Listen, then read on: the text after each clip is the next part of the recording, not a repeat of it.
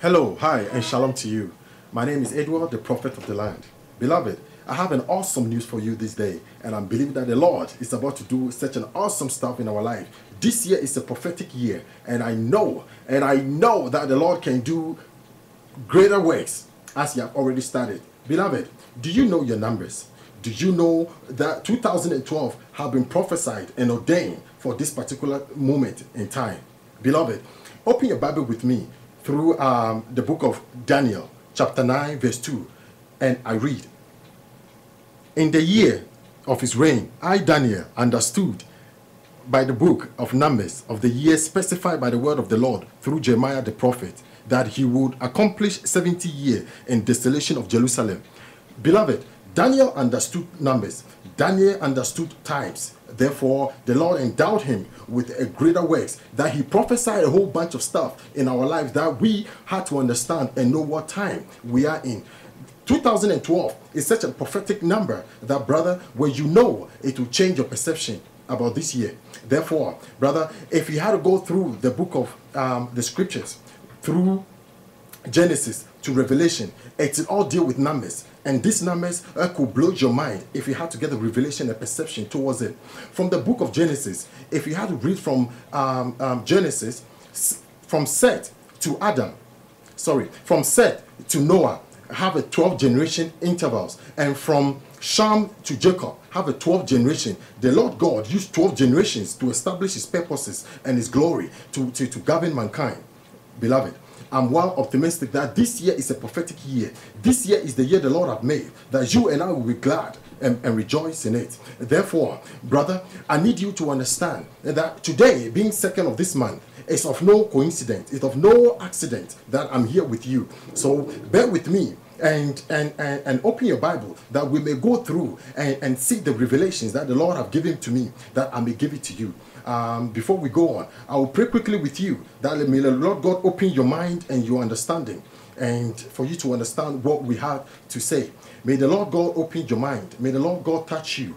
While you tap this screen, may you heal you from any infirmities. In the name of Jesus, I pray. I thank you, my Lord, for the opportunity. In Jesus' name, amen and amen.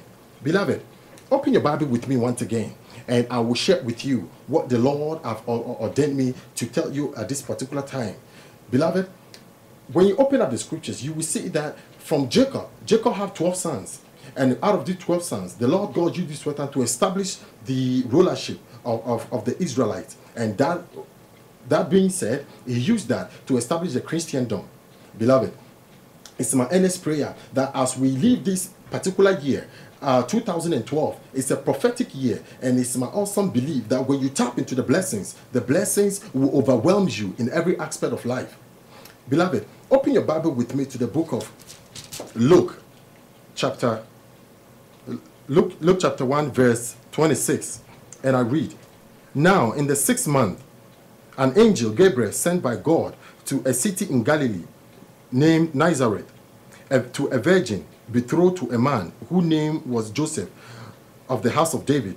The virgin's name was Mary. On the 6th month, the Lord sent an angel to Mary, the mother of Jesus, that they prophesied into her life that she will give birth to a savior. Today being on the 2nd and the 6th month, it's a prophetic year, it's a prophetic month, and the 2012 is a prophetic year that the Lord God will use to establish his kingdom in our reign. Therefore, it's my earnest desire that you believe and tap into the blessings. Beloved, when you open your Bible, through the New and the Old Testament, the Lord have established the number 12 in such an awesome ways. The number 12 representing the year of governance. Beloved, I'm asking today, as the Lord establishes governance in your life, as the Lord God established his throne in your life, as the Lord God established his rulership in your personal lives. If no, that today I summoned you to come to the Lord. Believe in the Lord that this year is the year that the Lord have made. So therefore rejoice and be glad in it. Today being on the 2nd, it's of no accident that I'm here with you. And the number 2 is the number that the Bible says when two shall agree on anything, it shall be accomplished. I have believed it and I agreed it. Do you agree with it? Do you believe it? If you do, then bear with me and go with me through the scriptures and see that the number 12 is a divinic number that the Lord has used to establish his throne and his power in our lives. Beloved, go with me on the book of John. The book of John chapter 2 verse 6, and I read, Now there were set three, and I take it again. Now there were set 3 6 water pots of stone, according to the manner of purification of the Jews, containing 20 and 30 gallons apiece. Jesus said to them, Fill the water pot with water, and they shall be filled. And they filled them up to the brim. And he said to them, Draw some out and take it to the master of the feast. And they did. Beloved, when Jesus went into a feast, a merrymaking, that was a wedding, and Jesus commanded that they should fill up a pot, a 6 different pot with water. Beloved, what that implied with us is that at this month, at this particular time, the Lord God has sent me to you to let you know that at this 6 months, He wants you to fill up your pots that were empty, pots that have nothing in it, about to fill them up. That will turn into a wine, that will turn into a glorious feast. To bring your happiness, you need it this month.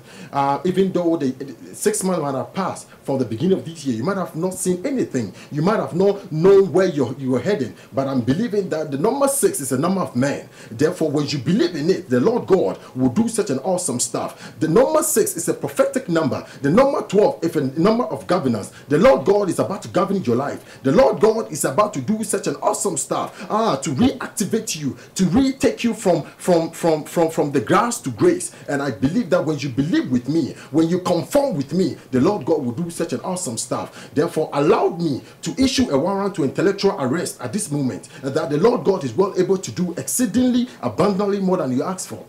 When you look through the book of Revelations, the Lord God made mention of 12 pearls. These 12 pearls represent riches. 2012 had to be a year of prosperity and riches.